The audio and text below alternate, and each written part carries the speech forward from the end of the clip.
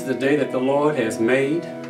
We shall rejoice and be glad in it. So glad to come to you again today with our marriage teaching. Thank God for Dr. Howard Woods. He and his wife Bianca, their vision for the family. And this is another one of the spiritual toolkits of the ministry of the church concerning marriage and concerning family. And we're so happy to team up with them to bring you these teachings. It is here, right here in the house, where it all began. With the family. And if we look in the garden, when God created the man, and then he placed a woman there along beside him, like you here beside me, it was a model that we are to be stewards. The way God intended to with Adam is that how he would govern and how he would do what he had told him to do, instructed him to do in the garden, would be a model for the world. And so how the home goes, how the world is going to function, it's through the family. It's through the family. So we just thank God for just having this opportunity here to just share with you just basic talk through the scripture of the Word of God. And before we begin, would you pray?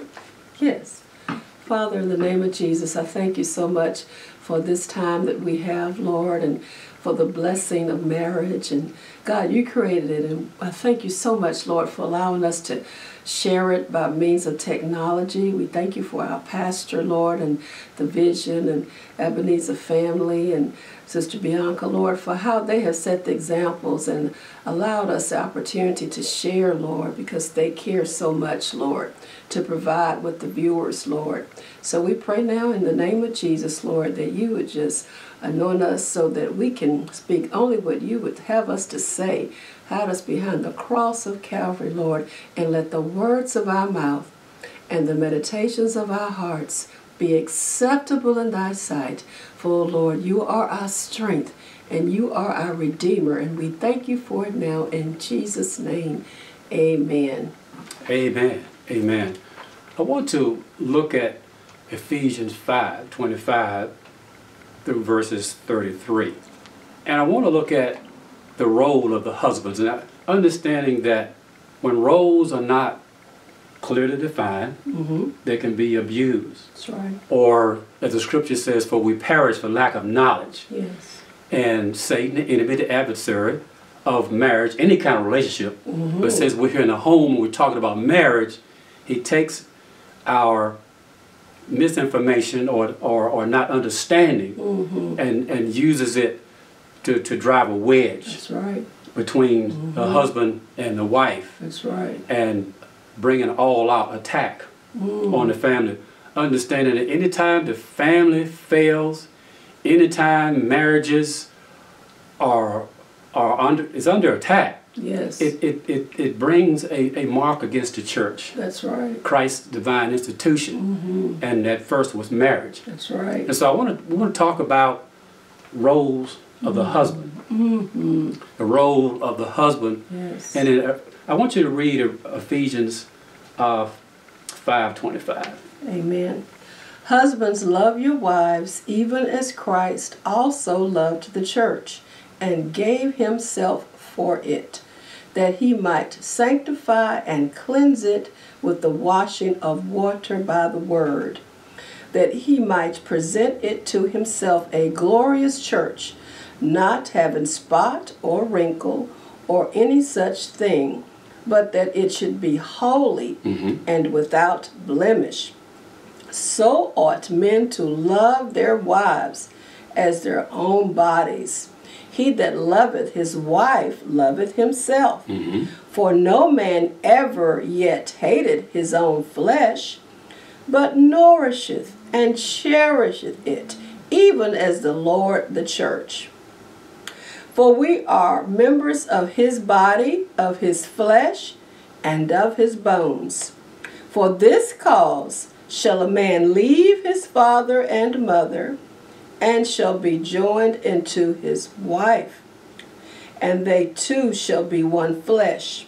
This is a great mystery, but I speak concerning Christ and the church. Nevertheless, let every one of you in particular so love his wife even as himself. Yes. And the wife see that she reverence her husband.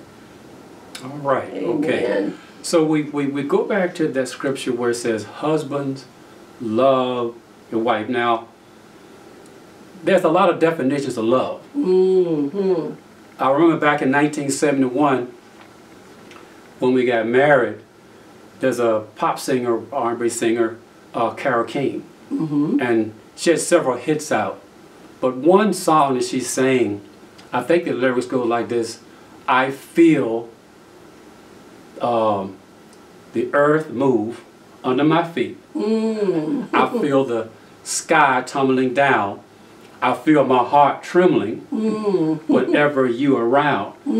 And was describing a love or feeling. And there was another group that back in the day was by a group called the Delphonics, sing La La La means I love you. So there were a lot of songs that were sung about love. And we think about love, there's plays, there's poems, there's songs, there's so much that's out here that defines love, or they try to define love. But when it comes to the marriage, Paul gives a command to the husband. He said, husbands, love your wife as Christ loved the church. That's right. And I believe that love there was, in the biblical terms, is talking about a love that is sacrificial. Yes. A love that is on purpose. A purposeful love. A love that's correct. That's intentional, purposeful. And I think that when we have to look at it in terms of Christ, and that the word sacrifice the word sacrifice comes to mind when we talk about love. And that Christ gave himself, that he ultimately died for the church. In other words, being a savior. Yes. I hear a lot of women say this in counseling, and you've heard this. They say, well, you know what? I know he has this tendency, or I know this or that, but let me marry him. He'll change. And what the role of what she's saying was that, yes, I know he has these qualities that may be a little suspect, but let me marry him and I'll change him. I'm gonna save him. And that's backwards. It should be the husband that said, you know what, honey, there are some things, I might not have said this to you outwardly, but there may be things to get to know you as knowledge. Right.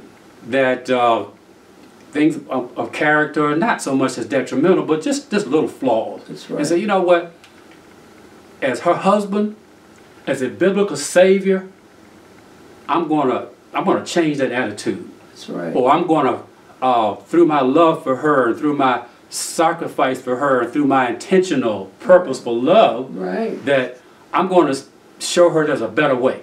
Amen. Amen. There is a better way. So the command, husbands, love your wife as Christ loves the church. And that word, Christ-like. You know, Christ being the example. Yes. Another word I just said, on purpose. My mind goes back to the scripture in Daniel where it said, Daniel purposed in his heart that he was not going to defile himself by eating the king's portion of food. Yes. He did it, he purposed in his heart. And if you read the story there, that the food, whatever the dietary meal that they were going to give him, he was a Hebrew. He couldn't eat that. And so he persuaded those that were bringing the food. He said, you know what? let's put it to a test. If what I'm eating what we're eating versus what you want us to eat, if there's not a difference in our countenance versus the food that you're going to eat, and I think it was a little test, and I think if you read on that, they saw that the countenance of David, their appearance was a whole lot clearer, the skin and so forth. And let me stop it here and say this. Men, part of your loving your wife is taking care of your body. Yes. Going to the doctor. Yes. Men, we have a tendency to try to tough it out. The things that are going on inside of us is telling us, you need to go get this checked out. And part of loving your wife is, now we've been married, 50 years. Right, 50 plus. 50 plus years, that's right. And when I first met you, now there were some things that the way our family was raised, the things that we ate was a little different. But because when you came down with a chronic illness in the middle 80s, you had to just make a whole paradigm shift in terms of your diet, in terms of vitamins and minerals. And so I just kind of piggyback off of you. But what I'm saying to you, to men, if you want to get to a level in your life to where you want to just have as the Bible says, as the days of heaven and earth in your home, you want to have a long life. That's right. That involves your health. Right. That involves going to the doctor, get yourself checked out. That's right. That's a part of loving your wife. That is so true. I'm so glad you said that, because the Bible also tells us that our bodies are not our own, that they belong to each other in marriage. And so that means for me to care for my body, and my health rather, is also a part of loving my husband. And so you might say, well, I don't think I need to go to the doctor, or I don't think I need to exercise, or I don't think I need to be concerned about my diet because this is what I like. I could have said that when I had come down with this illness, and even now, some of you all with the virus out there, you need to. This is a time for you to do all you can to protect yourself. Not just for yourself, but for your spouse as well, your children, people around you. And so you're right, Curtis, our bodies don't belong to us, so I don't have a right to just not take care of my health, my appearance, everything about my body that I'm supposed to, yes, for me first, I'm to love myself, because I don't think I can properly love you if I don't have a healthy love for myself. To care for myself, but to care for myself is caring for you, because you're going to have to take care of me if I don't, and and not that you wouldn't want to, but why put that burden on you when I could do what I'm supposed to, take care of my health and my body. Some things we cannot do, and of course we trust God and we use faith, but this is also the temple of the Lord, but this belongs to Him, and that temple belongs to me, so I have to do it not just for me, but for Him too. Right. And where there are children involved, you need to think about those children too. They need their mom and dad healthy as much as they can be. Some things we can't do one thing about, but we can do the maintenance to take care of ourselves. That's right. As a love, it's a way of loving you. So thank you for saying that, and that is just something that we don't think about. That our health, habits, health habits are very important. Pastor, in couple of Sundays ago, just teaching just been phenomenal, just Holy Spirit led. Yes. And he would give us a word each Sunday, and a couple of Sundays ago he talked about health. Yes. And with this through this COVID, and that's a season, I believe this too shall pass, like everything else has. He gave us a word that God had given him, health. And my mind went back to the scripture, but Paul said, I wish that you will your soul is prosper and be in health. That's right. Even as thy soul does prosper. So the thing about is work on our health, because that's where the enemy can get us, is in our bodies and our health. Right. But when we realize that these bodies are the temple where the Lord abides, where He resides, That was a game changer for me. You know, it should be for all of us. We want him, his Holy Spirit, to dwell in us. We want him to be comfortable at home in our hearts. We were talking about our hearts a few weeks ago. And so the Holy Spirit lives there. God wants to indwell us with his presence, with his Spirit. So that's why it's important to be careful how we treat that body. And in marriage, like we said, you know, we come to each other in holy matrimony, in a holy ceremony. And so we want to present holy bodies to each other that are not just broke down and torn apart. And sometimes they are because of, like you said, the way you were raised, your eating habits and all those things, health habits were not a priority. For me, exercise was not a priority, although I loved it. But I didn't realize how important it was tied to my mental and physical health until much later. And so I used to think it was kind of a recreational thing to do when you had time, but now I know it is a must to exercise. And mentally I feel better, spiritually I feel better. So all of this is presenting a good, healthy body that will ensure a long-lasting marriage. You're 70 years old and you don't look it, and you have so much energy by the grace of God. Yes, by the grace of God. You have so much energy. You've never had a chronic illness, but I think a lot of it is because you've always been so diligent with exercise, your job, and involved a lot of walking all day. All day. Yes. And you were very careful about what you put into your body, watching your diet, drinking a lot of water, and just really not developing habits that are detrimental to your health. You know, some things we tend to think in the church, well, you know, it's just, you know, drinking and smoking, all those things, which you should avoid. You've never done those behaviors. So that is a part. We never have. So that keeps us young. But we also need to be careful about what we eat, and we also need to make sure that we do periodic checks to make sure that we're, you know, doing what we're supposed to do to take care of these bodies, so you can have a long lasting life. And even when you get sick, I think the body can heal itself. Oh yes, what is it that is said that divine health is better than miracle healing? That's right. That's right. So the body is a is a remarkable machine that God had made, fearfully and wonderfully made. Wonderfully made. As said. So I just want to again just kind of get a shout out to the men there to really look at your bodies and understand that it's a temple.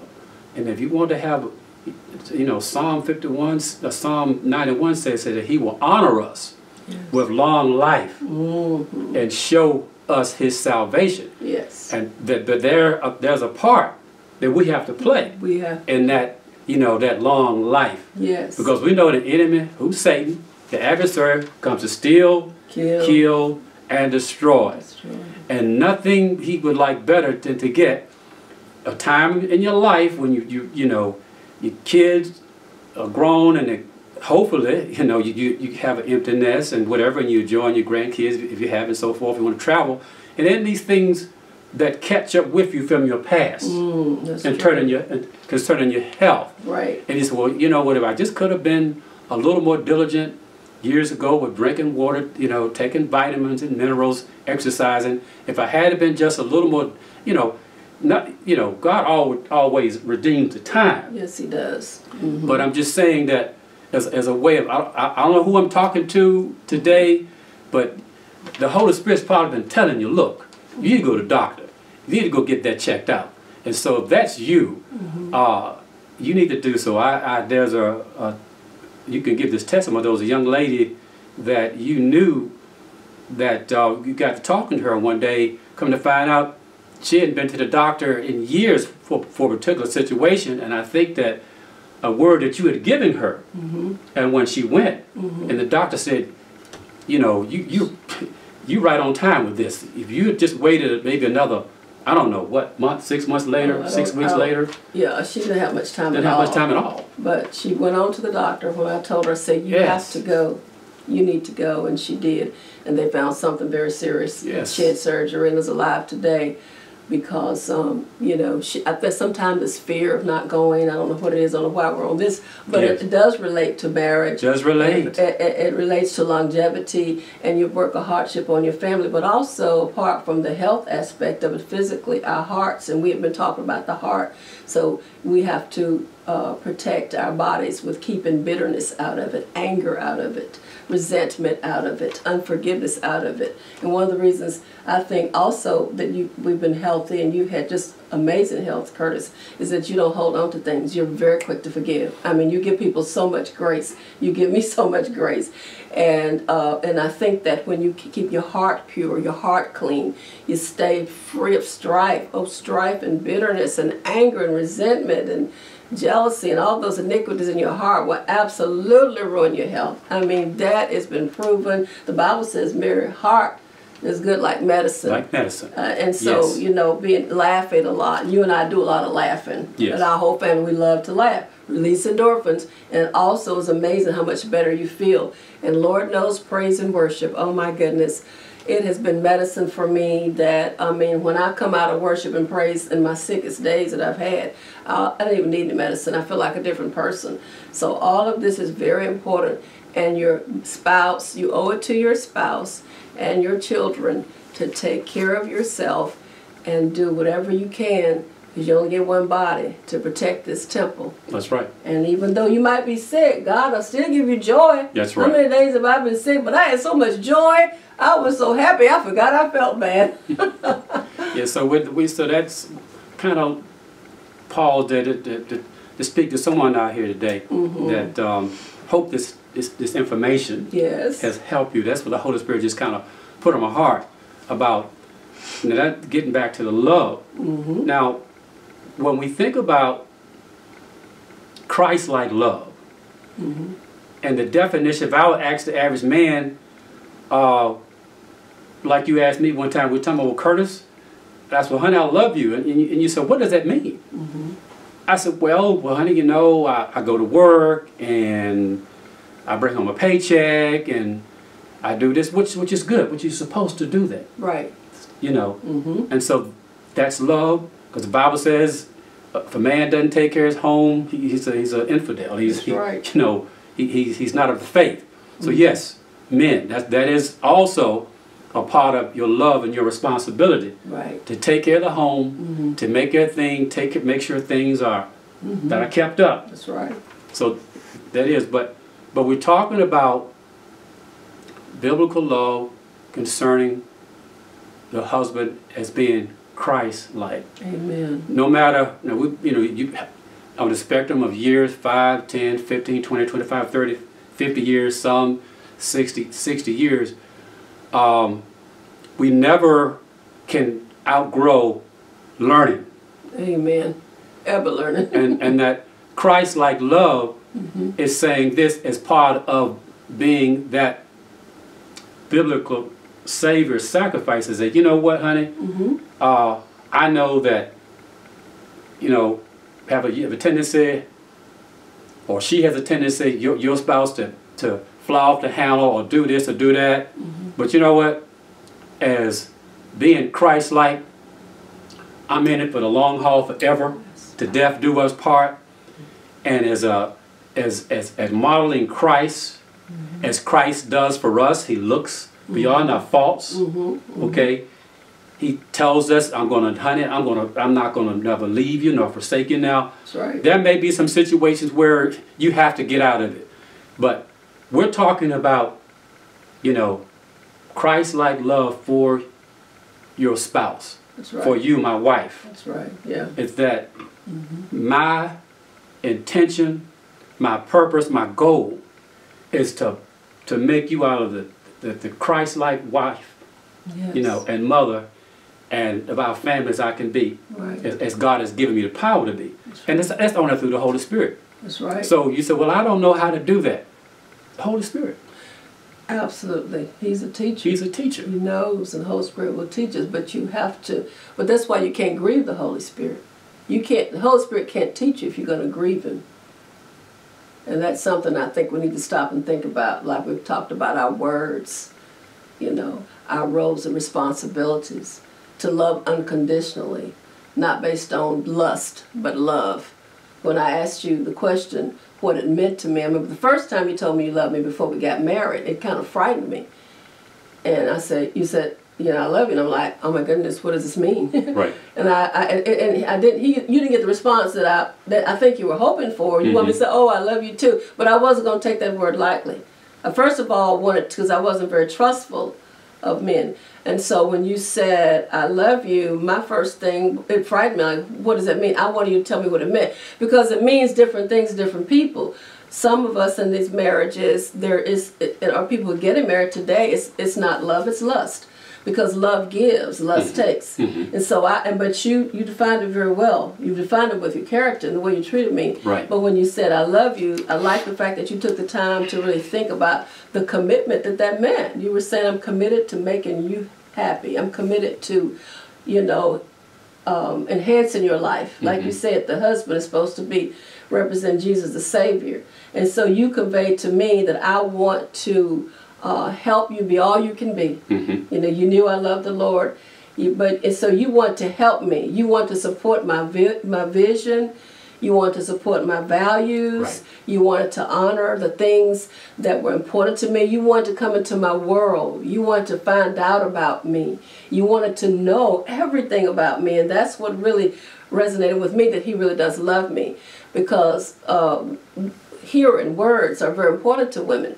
And so when I would hear you and asking me questions, you want to know what I liked. Right. You would follow me. I think back during that time, I would go look through pattern books because we made clothes. My sister was a seamstress, and so I would go look through pattern books to pick out patterns for dresses or things that I wanted her to make. And you would go right with me and sit there beside me for I don't know how long as I went through those pattern books. But you know what that said to me? Yeah, but you know what? It was love. Of course, I wanted to be with you, but at the same time, I was getting to know you.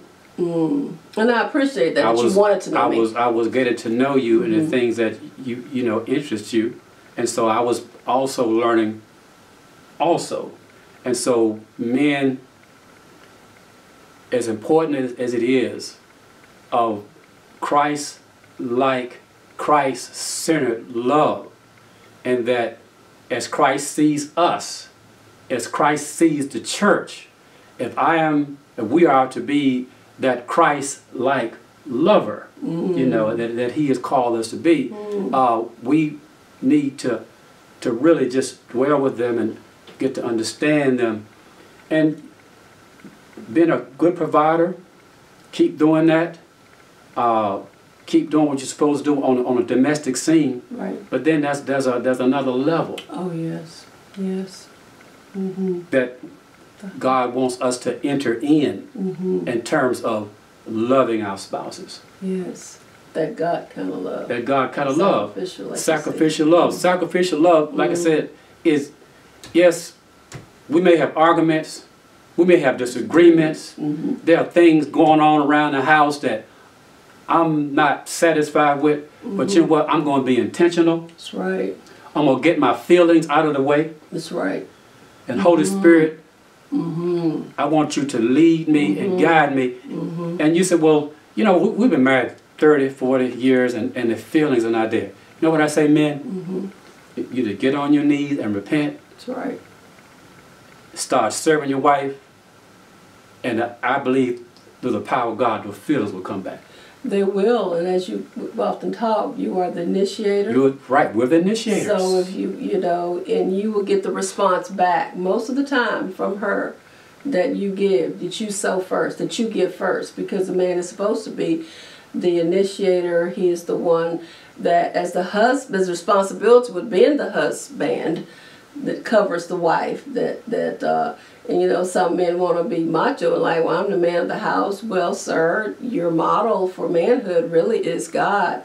And Jesus Christ, his son, left the model for that. And what did he do? What did he say? He said the greatest are the servants. That's right. Jesus was a servant. He got down and washed the disciples' feet. Yes. You know, and he was always tenderhearted and loving and kind. He loved children. He was always bowing down bowing down to serve. There are some cultures where the women bow down to serve the husbands. I know a young lady in her culture from another country, she said they bow down on their knees to serve their husbands. And they just feel so low all the time. And when she came to America, and she came particularly to our family, and she saw you serving me, you know, and us serving each other, and it just like blew her away. She was so moved by that, but she also said that this looks like Jesus more than anything I've seen in my country, because your husband is acting like Jesus. And so, and any woman who is a real woman, and I'm assuming most of the women who are watching this want to be godly women. They want to do things God's way and the Bible way.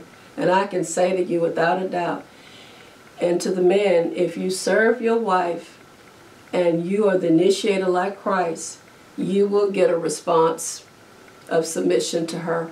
It is not hard to submit to someone who loves you, who honors you, who serves you. And if you serve her first, because you know you want to be the head, then do what the head does. That's right. And I would say, well, you know what, Mr. Hampton, Sister Jeanette, I'm doing this, I'm doing this, and it seemed like I'm not getting anywhere. Sometimes it seemed like it's getting worse. But I'm saying, trust God in it. Keep doing it. Keep doing it. Keep doing it. Can't stop. Can't stop. Don't lose heart. Don't faint. It is said and give up and quit. Right. Because it will manifest itself in a breakthrough. It absolutely will. That we've seen that in marriages over the years, and understanding too that you can trust God. Do it as unto Him. Yes. You know, it's just like your employer and your job. You want that paycheck, but that boss is getting on your last nerve. But you know you have to submit to him to get the paycheck, right? And you know you got to do what they tell you to do, whether you want to or not. But how about we do that for God? You know, God, I don't really feel like this. Maybe I don't even think my spouse deserves it, but I can do it as unto you. I'm going to use sacrificial love that Jesus did. That's right. To bless you, to honor you, to care for you, to give you what you don't deserve. That's right. And that's what He certainly does every single day. Every day. He gives us what we don't deserve. And as a model men, we have to look to Jesus Christ, the author and the finisher of our faith. Amen. And so again, as the scripture says, husbands, love your wife, even so as Christ loved the church. Yes. And it's only possible through the power of the Holy Spirit. We thank God for you tuning in and watching this broadcast. These things that we're talking about, it may seem the enemy is trying to tell you, well, you can't do that. That's impossible. All things are possible. Yes. Through Jesus Christ. Yes. And to just trust Him. And we are here with these teachings to inform you, to instruct you, as our pastor has put this ministry together and this marriage ministry to go through to you by video to help give you the tools to instruct you. So you're not alone. You're not alone. You're not alone. Right. And we're so glad we connect with you. So thankful to God. I just want to pray right now and thank God for the power of technology, and God for allowing us to be able to have this opportunity. Thank you, God, for our pastor, Lord. Thank you, God. Been wanting this so much, that he would support us and provide the technology, and for all those who make it happen behind the scenes, Lord. Yes. They're putting everything together so that the people can see, Lord. And God, I just thank and know, Lord. And Father, we don't know anything really, but we thank you that we have the Holy Spirit to teach us, to help us, to educate us, Lord. You know, Father, over the years, Curtis and I weren't able to always get to counselors when we wanted them, and back early then, a lot of the counseling was not even there. So the only counselor we had was your Holy Spirit. Yes. Jesus, you are the counselor, Holy Spirit inside of us. So, Father, we ask right now that your Holy Spirit will come in and help those who are struggling, saying, I wish I knew how, but I don't know how. Lord, I pray that you would just give them that humility of heart to just ask your precious Holy Spirit into their hearts, that they first of all will accept you, Jesus, and believe that you died for their sins. You went to that cross, Lord. Yes. Father, you sent a way for redemption, for salvation, so we would not have to live and be in bondage to be ruled by our flesh, and we would not have to serve sin. Even though we sin, we have an advocate with the Father, Yes, Lord. through the blood of Jesus Christ, our Redeemer. So Redeemer, Holy Redeemer, Jesus Christ, cleanse the hearts of those who are searching and who are listening and who are trying to make decisions right now, whether to serve you and stay with their spouses and love their spouses, or serve the devil and leave their spouses, and then they would curse their family and on down the line generations. So in the name of Jesus, we break that stronghold off of their minds, and we pray that your Spirit will just do the work in their hearts, Lord, so that they would repent. We pray for a spirit of repentance, Lord, for all of us, because we all have sinned and fallen short of the glory of God. So, Lord, we pray now that you will move and do only what you can do, and we will thank you, Lord. We thank you in advance for what you're doing in our hearts, God, and we commit ourselves to you. And we thank you right now in Jesus' name. Amen. Amen. Amen. God bless you. God bless you. Be free. Be free. And be clean inside, because he cleanses you. And he whom the Son has set free is free indeed. Amen. Amen.